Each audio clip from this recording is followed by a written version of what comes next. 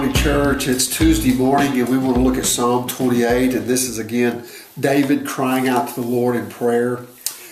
Some kind of a national crisis was going on in David's life. It's possible that it's the time, again, of the rebellion of Absalom, as David is having to flee, and he takes his military group that's with him, and they have to leave Jerusalem.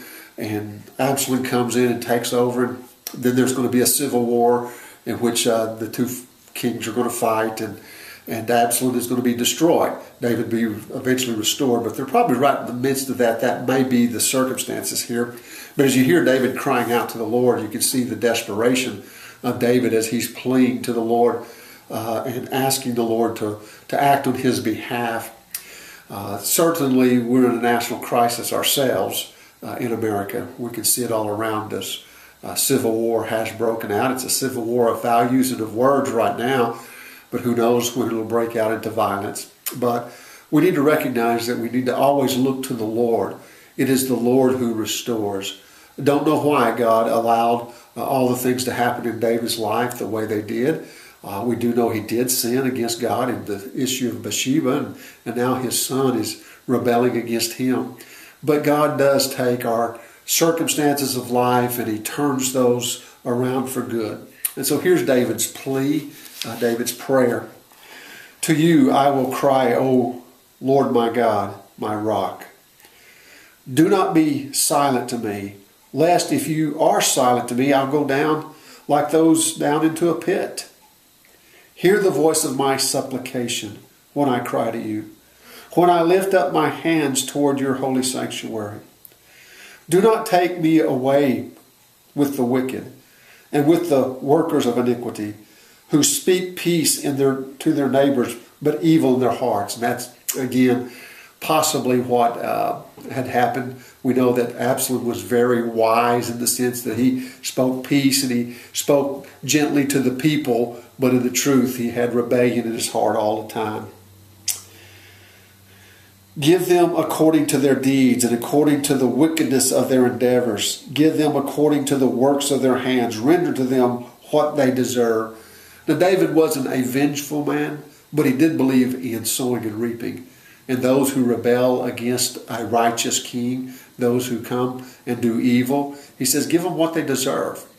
They're trying to destroy David, and Absalom's the one who winds up getting destroyed. Verse 5.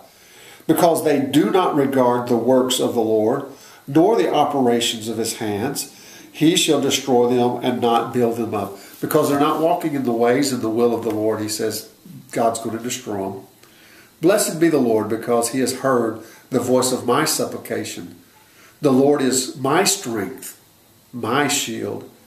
My heart trusted in him, and I am helped. Therefore my heart greatly rejoices, and with my song I will praise you. Even before the outcome of all that takes place, he says, I'm going to praise you. I'm going to know that God is going to be with me. He's going to uphold the upright. He's going to take care of righteousness. He's going to do what's just and what's fair.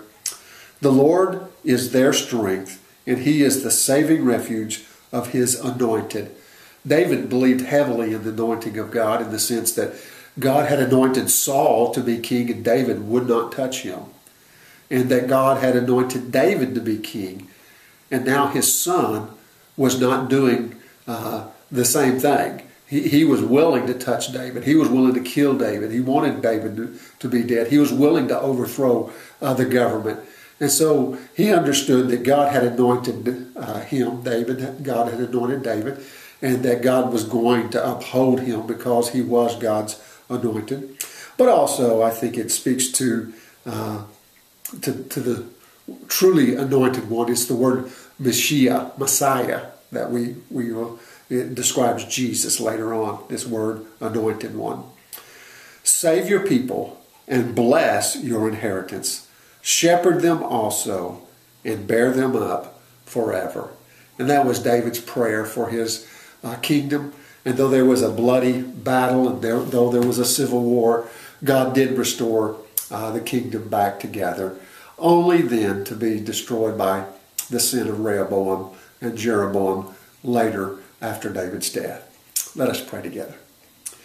Father, we thank you that we can trust in you, even in times of national calamity and when our country seems to be collapsing and when people have lost all vestige of understanding and when the debased mind has taken control of our nation. We recognize we look to you, for you're the God who upholds us. Help us to walk in the integrity of our hearts and to serve you even in these dark and dismal days. In Jesus' name we pray. Amen.